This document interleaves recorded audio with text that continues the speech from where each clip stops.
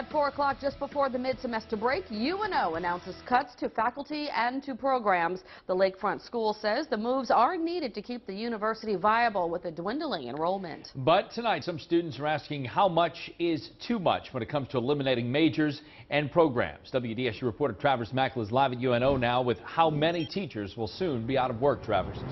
Hey there, Scott. 10 professors, all adjunct professors, as well as 4 members of the library staff will lose their job, and more could be on the way. The university announced that the following programs will be discontinued. Here's a list of those programs: the Bachelor of Science in Early Childhood Education, as well as the Masters of Education in Special Education, the PhD program in Curriculum and Instruction, as well as the PhD program in Special Education.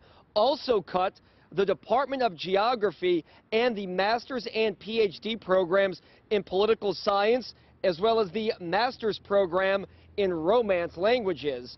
The moves will save the university about $4 million, and this is only phase 1. There will eventually be a phase 2 and a phase 3.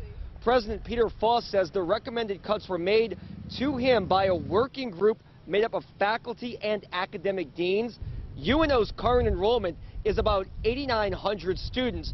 That's down 10,000 students from pre-Katrina numbers. Foss says the recommendations made, which are expected to be accepted by the University of Louisiana system, are needed and in some cases long overdue.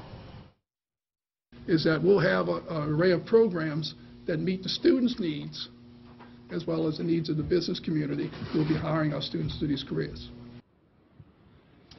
Coming up at 5 o'clock, a lot of students heard about these cuts, especially students in these select programs. Many were not very happy. Their reaction at 5 and again at 6.